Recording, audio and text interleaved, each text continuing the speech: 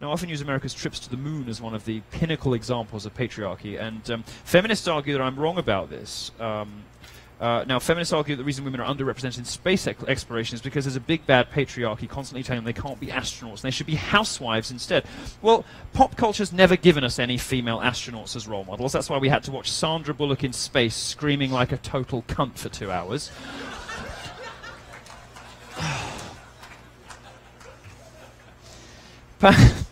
Perhaps the patriarchy will one day get us to Mars too. When it does, it will be because the patriarchy, the system I described, that of aspiration, values, of self-reliance, instead of victimhood and identity politics and grievance mongering, will be the thing that got us there, not whining like a cunt. I mean, imagine if the survivor in The Martian was a male feminist. He'd probably write a Tumblr post about how he's making Mars a better place by ridding it of its last straight white male. He'd wish both his wife and her new boyfriend a good future on Earth and promptly kill himself. Now, in a recent interview, I brought up the moon landing, and shortly afterwards I received an email that told me that it wasn't the patriarchy, it was also Margaret Hamilton. Margaret Hamilton, a great female, a brilliant woman, one of the great early computer programmers, probably far more interesting, far more influential, far more talented than Ada Lovelace, who we hear about endlessly but actually did fuck all. This woman is genuinely brilliant. She played a key role in the Apollo program, including the programming that helped the astronauts reach the moon safely. But she was part of the patriarchy. This is a concept that makes leftists faint dead away, but lots of women are part of the patriarchy. The majority of women believe in equality between the sexes but don't identify as feminists, as we discovered a moment ago. Margaret Hamilton was part of the patriarchy. Why? Because she was the best in her field. Because she contributed to the highest caliber of work available.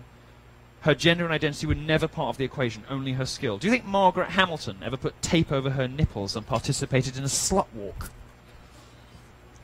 Do you think she ever made art with period blood? Of course not. She's the type that would punch you in the mouth if you called her a female programmer instead of just a programmer. This is what a great feminist icon looks like.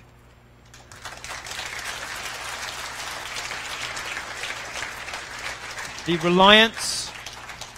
reliance and the focus on merit over identity is the patriarchy. It's your single sentence definition, but just like I said at the beginning, if I just said that at the beginning, rather, I wouldn't have got to listen to myself talk for 40 minutes. So the key thing I wanted to take away is that the patriarchy is achievement, merit, and ambition divorced from identity. Girls, if you want to be like Margaret Hamilton, pick up a subject and never look back. But pick up a real subject. Don't pick up a subject that tells you lies. Pick up a subject that will teach you to do something, to be something, to build or create or contribute to something. Not a subject that only gives you the tools to whine about how shit your life is. Choose engineering. Choose physics. Choose maths. Choose a subject that actually means something. And then you will not just be complaining about supposed inequalities, but you will be doing something to fix them, and in this process, improving your own life. That is my message to young girls. That's my message to young women.